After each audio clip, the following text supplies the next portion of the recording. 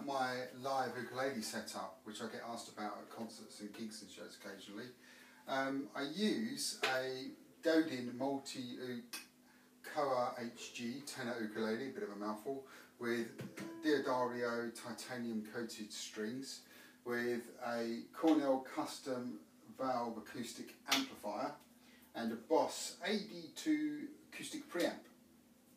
The reason that I use the Godin ukulele is because it's pretty much designed and built for live use.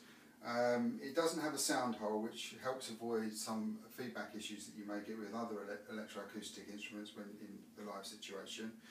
It does have a Koa top, hence the name, and also semi-hollow body, which gives you a little bit of acoustic resonance and sort of tone. The inbuilt acoustic preamp is the standard sort of Godin setup with volume, bass, middle, treble. I had mine set almost flat, but with a little bit of mid-EQ cut. The volume I always have just under full volume, so it gives me that one louder that all musicians obviously need. The neck is quite thick, thicker than most than you'll find on other ukuleles, and the tension is quite hard, with mechanical machine heads, and the neck is bolted on, which is a little bit different to other ukuleles, and a 9-volt battery compartment for the active preamp. The saddles are individual saddles, independent from each other, which gives you a bit more resonance with the strings when being amplified. The tension isn't a bad thing. I do prefer a little bit of a harder tension when it comes to playing live, because you tend to have a little bit more rigidity, less tuning issues and so on and so forth. So if you're playing sort of more aggressive, more strummy type techniques, you don't really get any tuning issues, for example.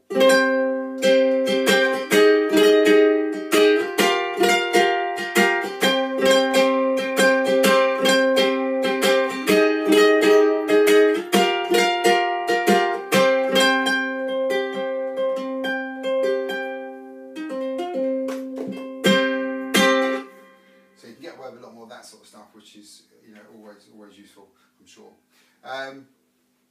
This is a completely opposite ukulele, pretty much to what I use in the studio. I use a Cordoba acoustic ukulele in the studio that's got a very thin neck with low tension, but quite fragile. And this is another reason why the Godin works quite well, is that you can, you know, take it to different places, in different environments, hot and cold, and the tuning pretty much stays constant, whereas the more sort of delicate acoustic instruments tend to sort of move around. The wood sort of tends to move, which gives you tuning and intonation issues and problems and so on.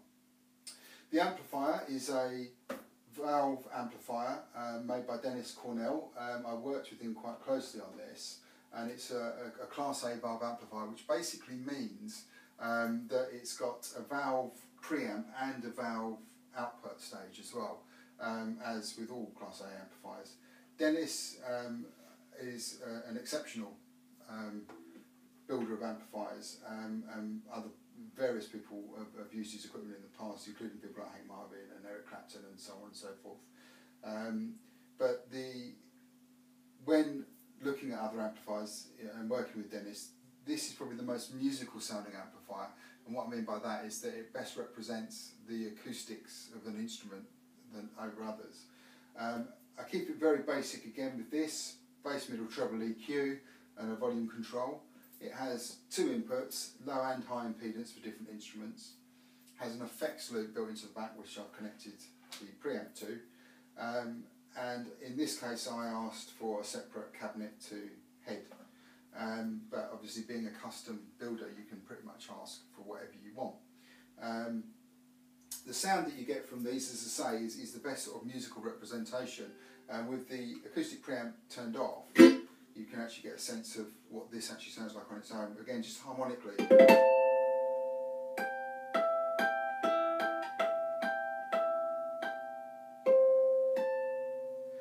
Very rich, very responsive, as you would expect from an acoustic instrument, but also from a high quality amplifier like this.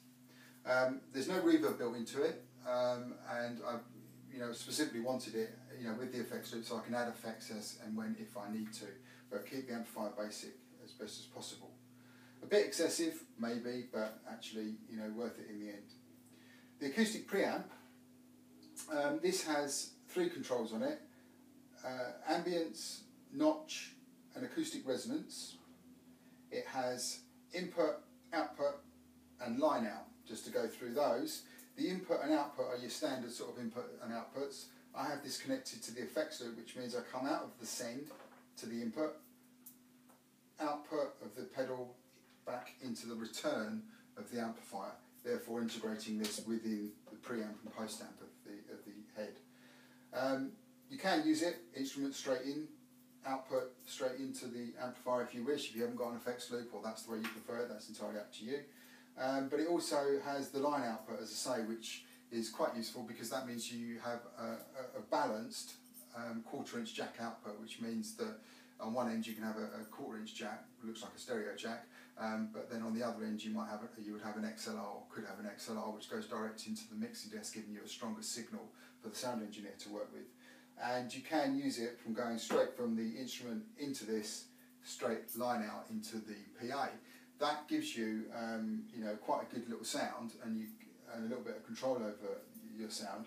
And I have used it in that case for smaller gigs and shows and so on and so forth, where you don't have time or, you know, the resources to set up an amplifier like this. The controls, just to go through those briefly with you. The ambience is reverb. It's very subtle reverb, but it's very high quality and very good. Sounds similar to the sort of reverb you might get from an acoustic instrument in a small hall or something, and a little bit of control over that. The notch filter is a notch filter. It basically allows you to select a certain frequency and cancel it out, and and you can turn it off completely, or you can have it on as selected or as you require. I've got it set at the moment to around about sort of just past 12 o'clock because I want to cut a little bit of mid-frequency out, but some people use it if you're in a live environment and you get feedback. You can just dial the notch filter around to find out what frequency is feeding back, and therefore remove that frequency from the sound and cancelling out the feedback overall.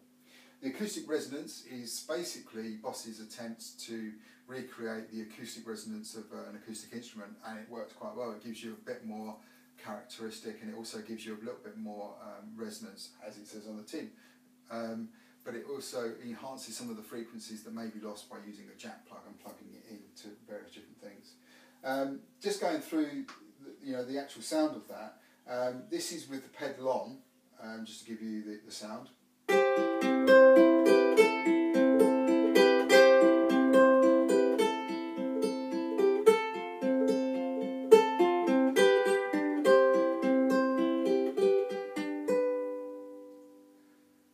And this is with the pedal off.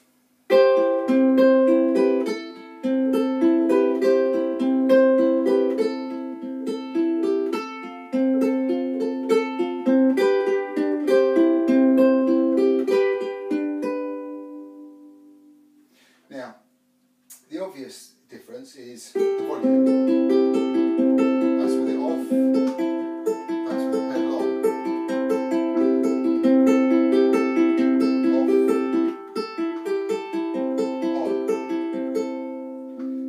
The actual thing that's being cut there is that frequency. So when you're playing, especially with my sort of style, or even if you're strumming, or if you're picking the chords, that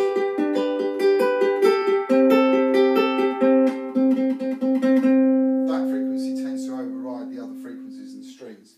So by applying the notch filter, and as I've got here, my ambient reverb setting is around about sort of 1-2 o'clock, and the resonance is a similar sort of 1 o'clock setting, but that can be tuned to, or you can tune that to whatever environment you're in or whatever room you're in, depending on how much reverb you want and resonance and so on and so forth. But with that notch filter setting, as I've got it set to just past 12 o'clock, that's with the notch filter off, notch filter on. So when you come to play more intricate pieces,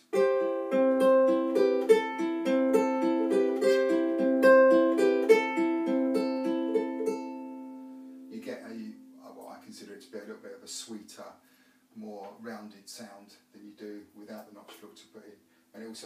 the possibilities of feedback.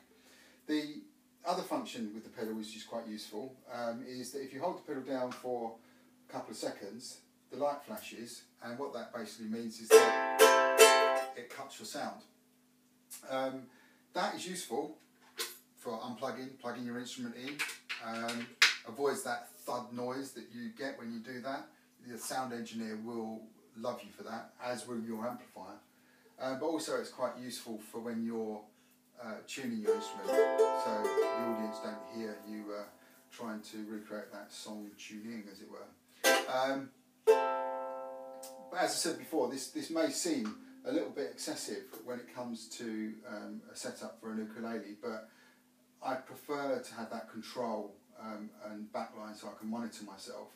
And also, you know, once you've actually got the sound set up, the volume and everything else can just be increased or decreased, and a lot simpler to work with when you're in a live environment. I tend to use an SM57 when I'm miking it up in a live environment, but sound engineers will use, you know, what they wish generally. But it does make it their life a little bit easier, because they don't have to worry about getting the sound right on the desk, because you've got a little bit more control over it here. I think that's about it, actually, to be honest with you. I hope it answers some questions and also gives people a little bit of inspiration to sort of go out and try something a little bit different rather than just acoustic ukulele. As I say, there's nothing wrong with that, and I do tend to, you know, spend most of my time playing acoustic ukulele in the studio and also just for pleasure. But from a live point of view, I do prefer to have a little bit more control over my sound. Hope that helps. If you want any more information about this equipment, you will find some links on my website, www.andysankeymusic.com. But I will hopefully speak to people soon.